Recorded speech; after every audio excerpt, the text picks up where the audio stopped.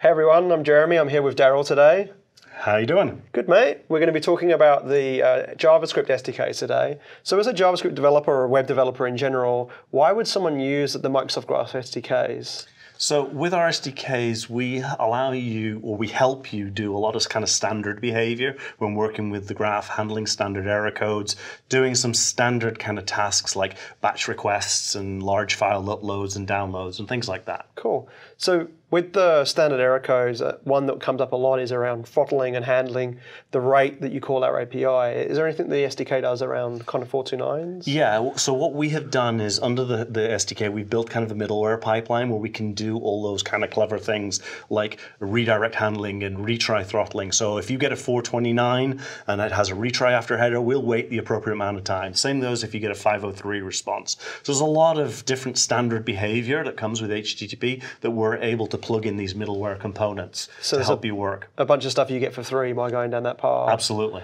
And if I've already built an application that's using the Microsoft Graph in that web stack using JavaScript, right. Are there benefits to starting to try and layer this SDK into your existing application? Well, there's a variety of approaches. Well, one thing that you can really get a lot of benefits from immediately is just using our TypeScript types. We take all the shapes of all of the models, request and response models across all the graph, and we generate a TypeScript library. So you can just plug that in, and then all of a sudden you've got strong types for your entire So if you're already getting a request back for your normal stack, you can at least get strongly typing going. Yeah. That's really neat. What's the best way to get started with this for a developer? Well, let me show you, give you a demo. I just opened here the page on GitHub for our JavaScript library. It's msgraph-sdk-javascript.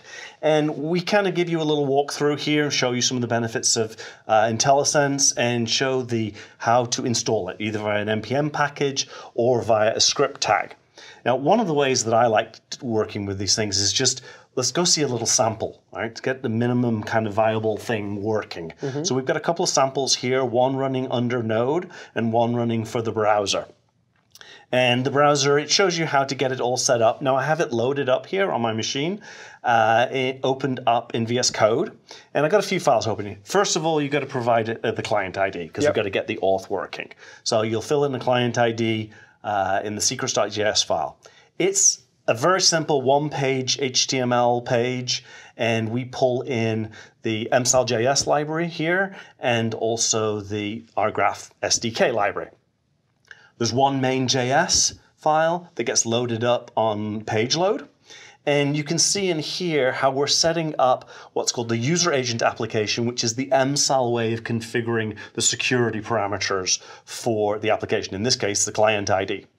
And then we have our auth provider, which is kind of an adapter to msal and working with the graph, and we'll take care of taking that token, putting it in the right place, and handling certain error codes that come back from msal. And msal is the Microsoft Authentication library that helps with the whole process of authenticating the user that's going to be calling the graph. It's our standard approach for any application using Azure AD. The msal library works. We just kind of specialized this adapter to help you with the graph scenario.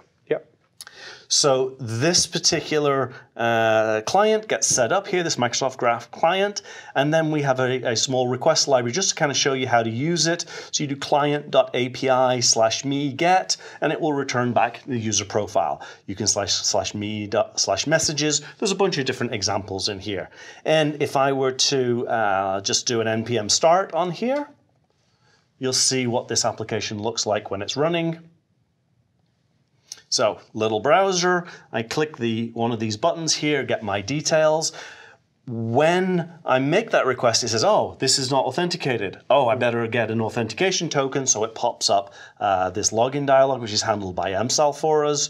We click on here, and it's going to sign in, and then it's going to, first, it's going to authenticate the application. Right, the permissions you're using. Give consent to the application for all the things that it wants to access. We click accept, and then it's going to display the results out in the results app. Now, if I click on get my mails, we won't have to go through that same dance because there's a token cache there that has all that information. I can go click on that, and it returns back just a JSON blob of all of my emails. That's really neat. And that's as easy as it is to get started. Great. So if you're interested in this and you want to get started today, graph.microsoft.com, click Get Started at the top, You'll see JavaScript as one of the options there, and we give you a tutorial to get started, links straight to the SDK pages Daryl just showed, as well as a quick start there we can get up and going within a few minutes. So thanks for your time, Daryl. I really appreciate it. Thank you, Jeremy.